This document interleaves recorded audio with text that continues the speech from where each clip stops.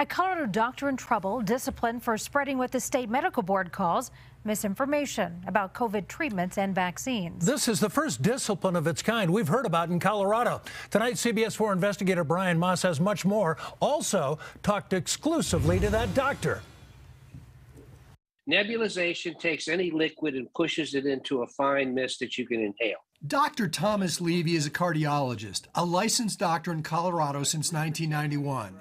Last year, he published this book advocating a COVID treatment called hydrogen peroxide nebulization.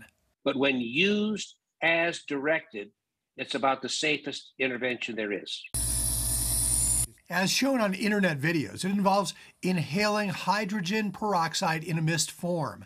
Hydrogen peroxide is an antiseptic used for cuts and scrapes and as a household cleaning agent. It's literally the perfect remedy. It kills the pathogen and leaves behind an optimal environment for the tissue to heal. But the Asthma and Allergy Foundation of America issued a stark warning about the unproven treatment.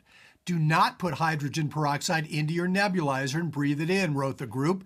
This is dangerous. It doesn't work, and there's no way to package that and make a falsehood or truth. Dr. Tayson Bell specializes in pulmonary care and infectious diseases. I'm very surprised. This is not sound medical advice, and I'm surprised that someone in the medical profession would be recommending this. Hydrogen peroxide is harmful. It's not only does it not work against COVID, but it's harmful to your body. Now, the Colorado Medical Board has admonished Levy for promoting hydrogen peroxide and cautioning against COVID vaccines. You committed unprofessional conduct, wrote the medical board. You failed to meet generally accepted standards of medical practice. Maybe they believe I was unprofessional for offering information on something I've witnessed as a board-certified cardiologist and a board-certified specialist in internal medicine.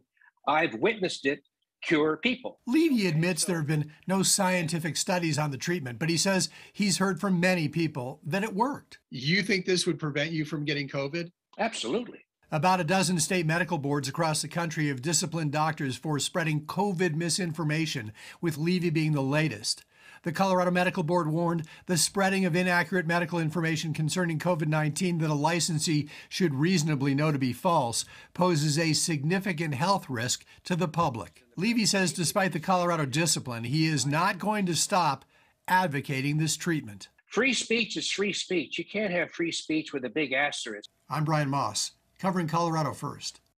Levy now lives in Florida but maintains his Colorado medical license. Tonight